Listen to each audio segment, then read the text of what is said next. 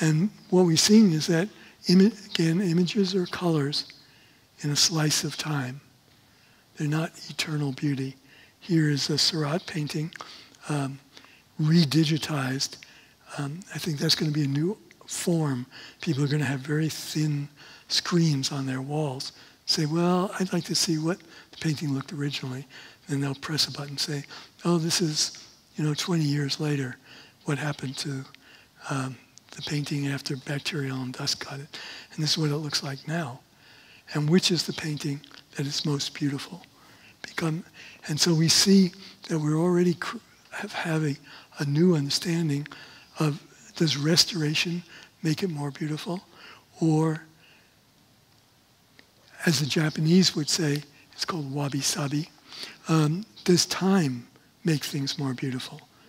And as the bowl gets older and more shiny and a little chipped, does that make it less beautiful?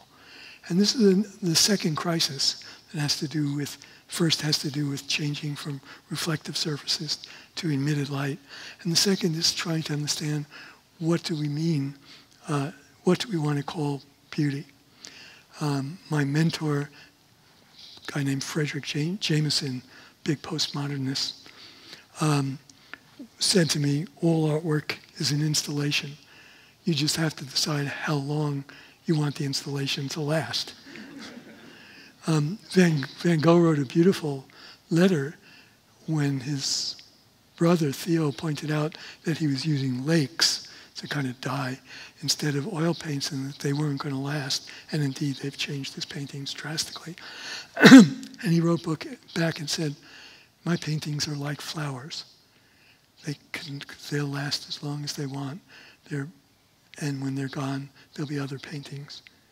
And so he had that same sense that this tension about what is beautiful, what is deteriorating, is not eternal beauty.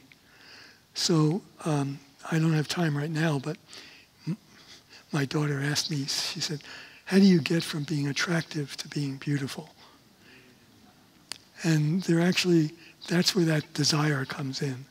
You start adding hope is an attribute of beauty, contingency, the freedom, the noticing of freedom, like in this poll, is part of beauty.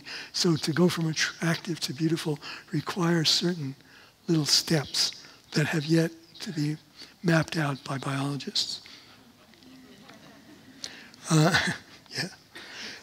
So what this is doing, actually, the screens and the sense of what is beauty, is maybe making museums, and to some extent galleries, less important.